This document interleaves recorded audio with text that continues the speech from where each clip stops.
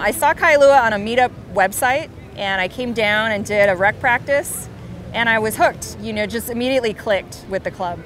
Well, one thing that's always struck me about paddling that they talk about in Hawaii especially is you refer to your club as your ohana. When I came to Kailua, immediately I had people come up to me, I had people go out of their way to be friends with me. This club is definitely my ohana, my family.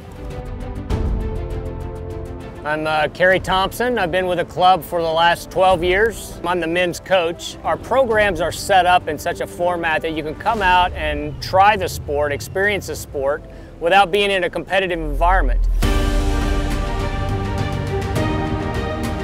I joined this club about a month ago. That's really the start of any outrigger I've done. And since then, it's been a blast. Love getting out there.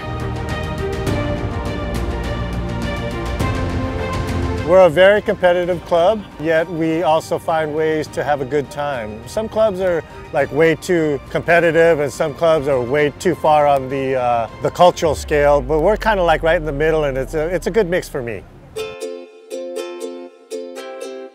We have a cultural and a competitive intertwine. We're very family-based, and we're also very ocean committed.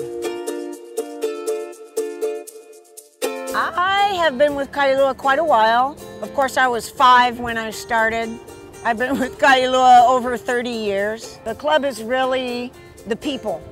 The club takes on a different personality every year. As people come in and the ohana grows, so does the club, and so does its personality. It can change quite a bit.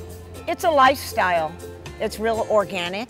You just really feel like you're out in the elements. You can't stop. You want to do it again the next day and the next day and the next week. It's my family, it's my training, it's my friendships, it's my travel. It's very important.